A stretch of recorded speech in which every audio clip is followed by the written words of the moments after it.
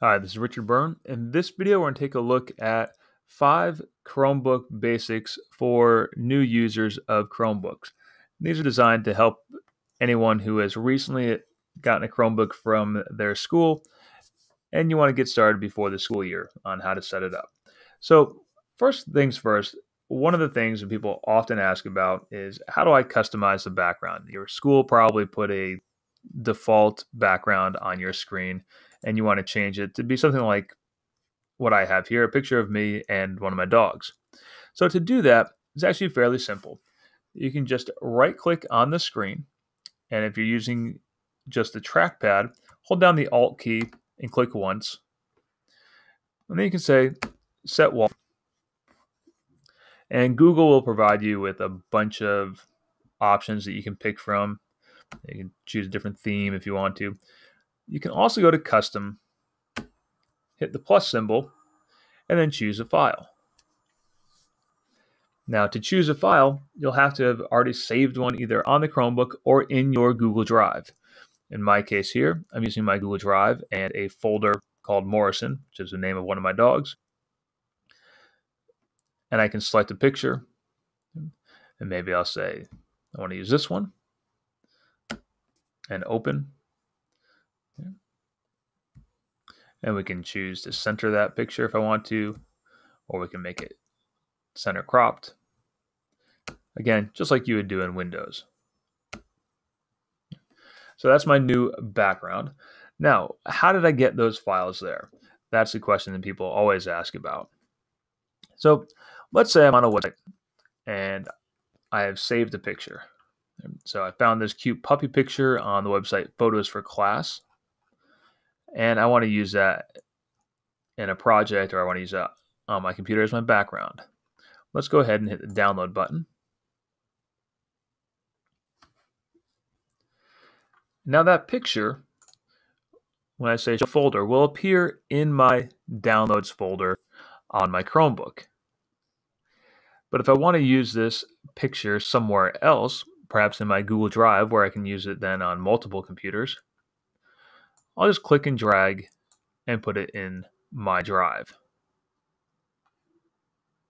And now it's in my drive and I can use it anywhere I want. You can do the same thing with any other file that you have online.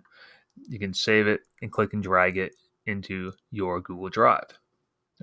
Now, speaking of Google Drive, that is going to be the place where you do most of your work on your Chromebook.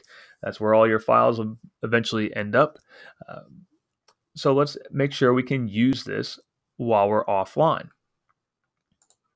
So in my Google Drive at drive.google.com, in the upper right-hand corner, I'll choose the little settings menu. And in the settings menu, we'll select sync Google Docs, Sheets, Slides, and Drawings files to this computer so that you can edit offline.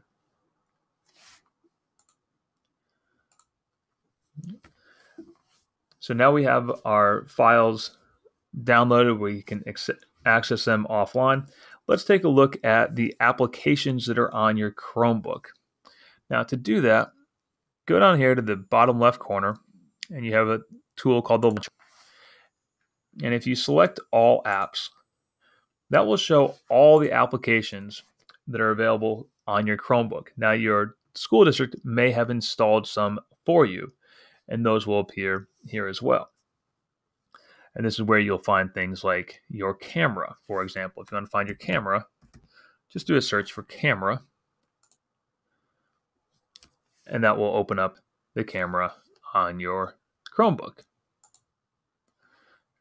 Now, if you want to install additional applications and your district allows it, go into All Apps and select Web Store.